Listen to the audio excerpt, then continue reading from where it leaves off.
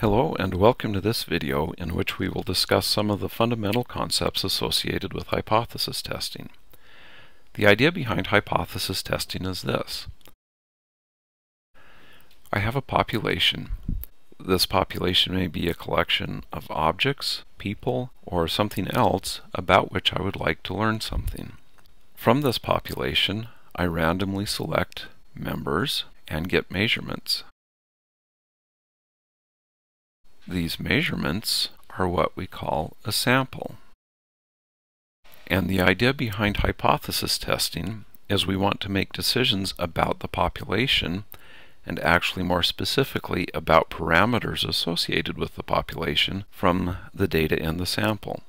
One possible parameter that I might be interested in is the mean of an attribute of the population. Typically, we represent means with mu. So, for example, I may use hypothesis testing to determine whether or not sensors that I manufacture have a mean time to fail that is greater than some threshold. A hypothesis test is a test between two hypotheses, and a hypothesis is a statement about a parameter of a population. So, for example, I might have hypothesis 0 to be the hypothesis that the mean of my population is equal to some value which I typically denote as mu0. The alternate hypothesis would be, for example, that the mean of the population is not equal to this value. This hypothesis is my null hypothesis. This hypothesis is typically called the alternate hypothesis. And my hypothesis test will generally be to look at the data and determine whether or not they provide enough evidence for me to reject the null hypothesis as being false. This hypothesis test, because I am determining whether or not the mean is equal or not equal to a particular value, is called a two-sided test.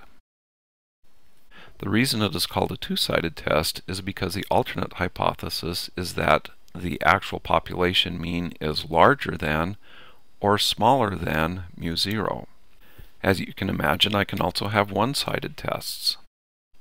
A one-sided test might be that the actual population mean is less than mu0. This would be a lower one-sided test. Or you can also imagine that I might look at the case where I have a one-sided test where I'm testing whether or not the population mean is greater than mu0. So this would be an upper one-sided test. So if I consider the example of collecting sensor failure times to determine what the average failure time of a population is, I might structure it as a two-sided test. That is, I might want to know, is the population average failure time 100 hours? Or I might want to know, is the average sensor failure time less than 100 hours? Or again, I might want to know, is the average sensor failure time greater than 100 hours? So we choose the type of test we're going to use based on the question we're asking. All of the hypothesis tests that we've talked about will end up having similar structure, but details about how we actually determine whether or not to reject the null hypothesis will depend on whether it's a two-sided, a one-sided lower, or a one-sided upper test. So that concludes this video. Hopefully you found it useful. Thanks for watching.